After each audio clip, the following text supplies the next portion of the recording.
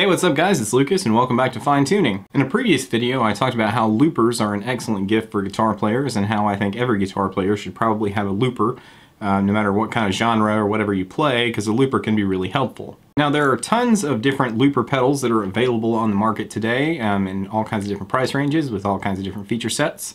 Some of the more popular ones are ones like the TC Electronic Ditto is very popular, as is the Digitech Jam Man and the Boss RC3.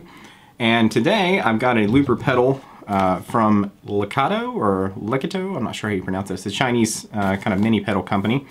And this one I think is particularly cool because of the price point and some of the features that it gives you. It's jam-packed with features. Currently you can purchase this looper pedal on Amazon for $58.99 with free delivery if you are a Prime member.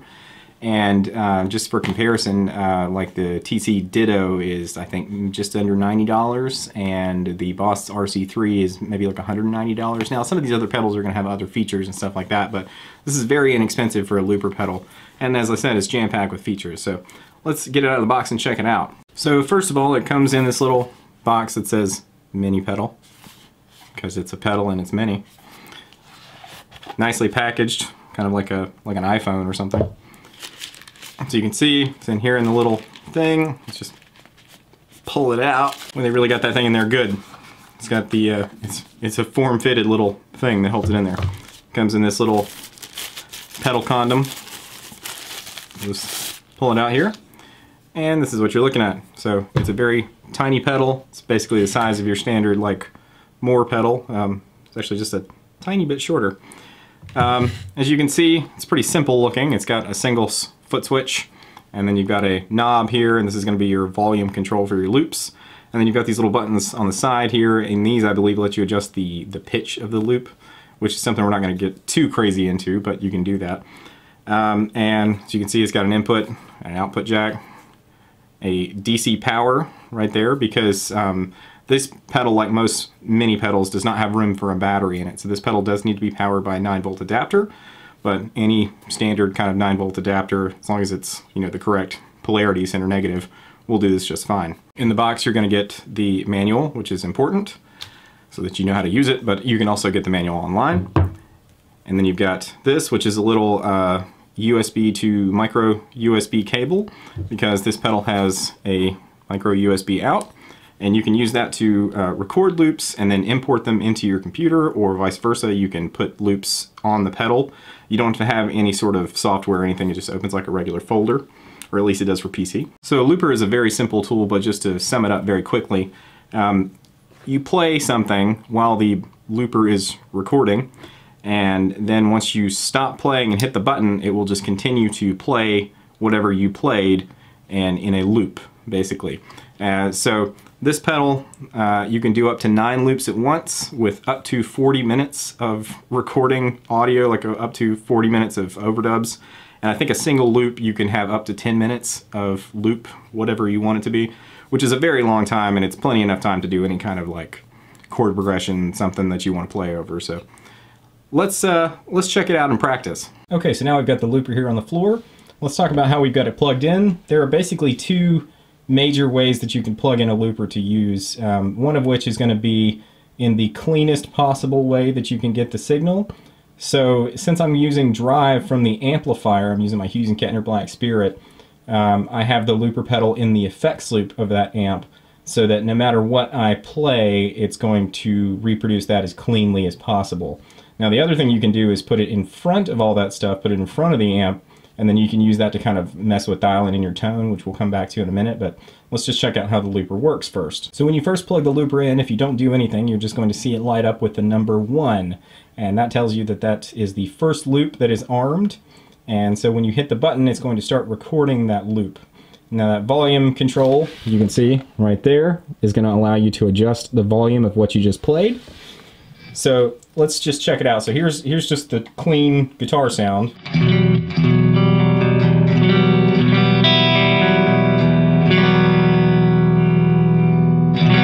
Okay, so if I just play something and then step on the loop, it's going to record whatever it is I play. So here we go.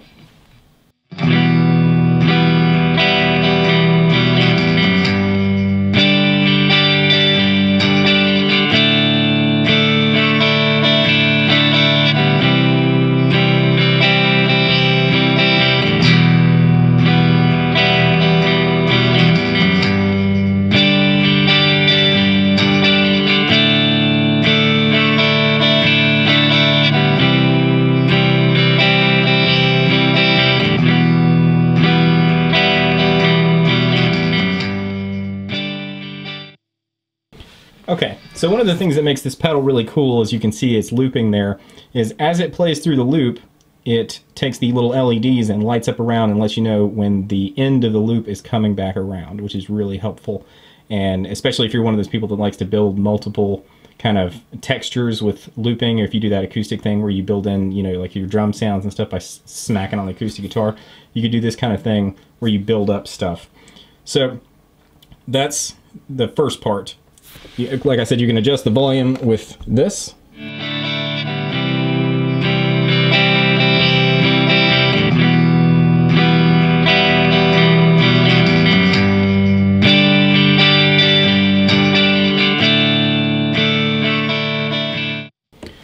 So straight up and down seems to be right about unity gain.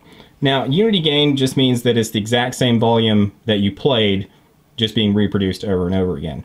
Generally, if you are going to play over top of this, you might want to turn that down a little bit so that you can hear yourself over it, or have another sound that you activate that is a little bit louder than the original loop. So let's just play over it. So first of all, I'm just going to bring it back to unity gain and play over top of it, and then I'll adjust the volume so that you can hear kind of how you find the sweet spot.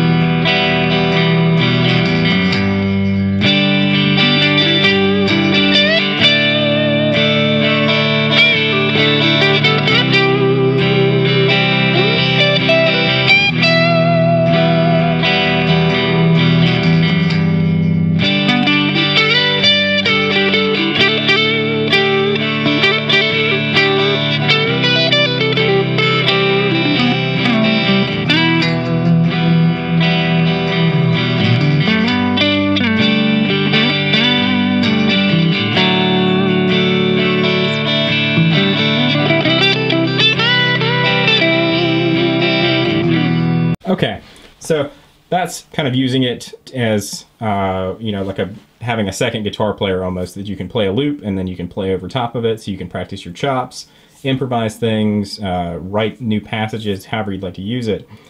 Now, if you want to, you can layer other sounds with that. So you do that by, now that we're looping, you just hit the button again and it's going to start recording loop number 2. So let's do that.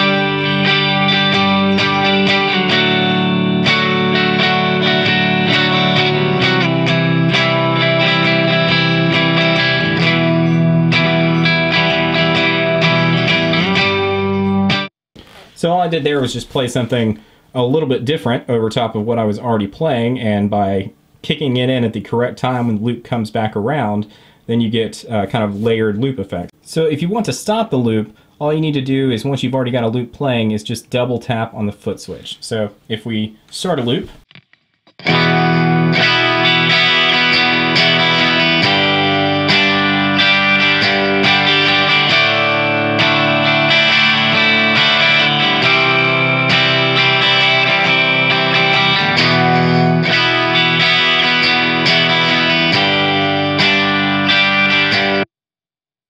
now we have stopped the loop. Now it hasn't deleted the original loop, it's just stopped the one that we were using. So if I want to start it up again, I just hit the button.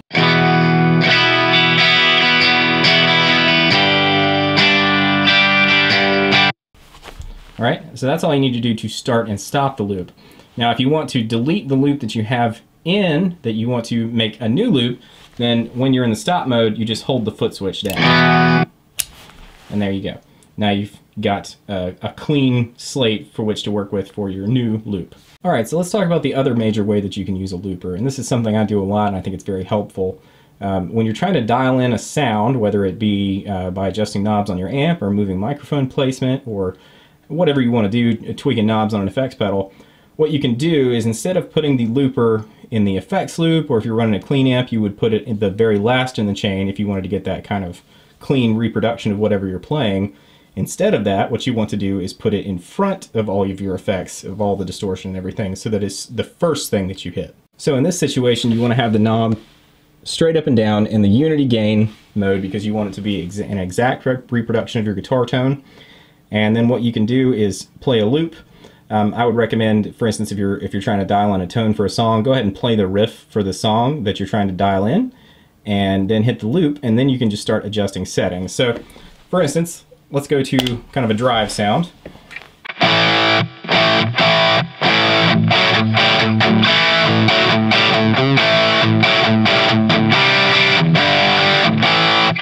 All right, so let's say I want to play a riff, something like that, but I want to adjust the tone of my amp and not have to play and then adjust the knobs and then play and then adjust the knobs.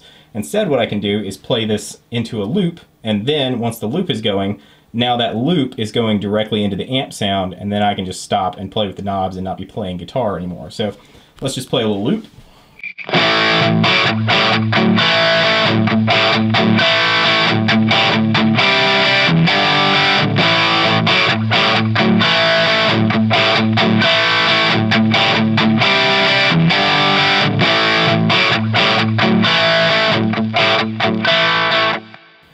Now you can hear, because I'm in front of all this stuff, as I turn the volume down, it's kind of like turning the volume down on the guitar rather than turning the volume of the entire loop down, which is basically what we want to do here, is have it in the unity gain setting so that we're getting the closest reproduction of our guitar sound, and then we can mess with the tones on the amp or on the pedal or whatever.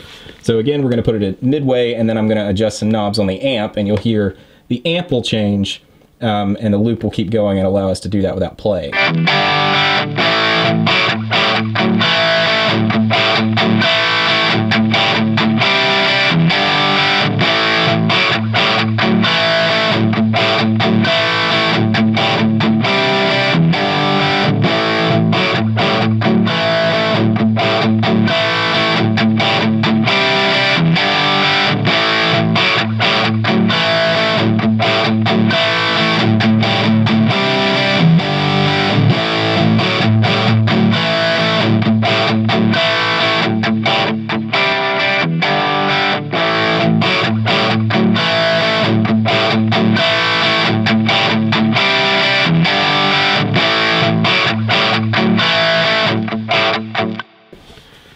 So as you can hear, using the looper like this is a really helpful way to be able to dial in the sound that you want, or move microphones around for mic placement or recording. And once you've played something and you leave that knob in the halfway point, it's like you're just continuing to play, but you don't have to think about it anymore. You can just stop and adjust things as you need to. So it's a really helpful tool in that respect. Okay, so there you go. That's the Lekato looper pedal.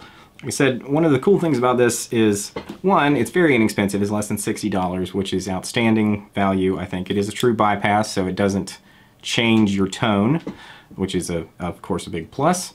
In comparison to something like the Ditto, which is a very popular pedal, I think I would probably rather have this because it actually tells you with an LED readout where the loop is and where it's going to come back around. So for me, that's really helpful, and this is, you know, $20 or $30 less than that pedal. I hope that's been helpful. This is really cool.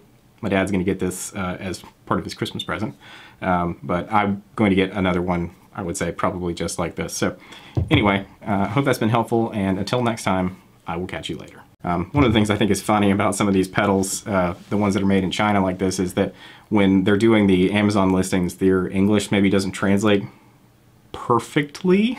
Tuner function, built-in high sensitivity tuning function, continuous switching, will not cause discordant interruption between the phrase. Let you enjoy your own fun and colorful life. So, just so you know, this pedal will let you enjoy your own fun and colorful life.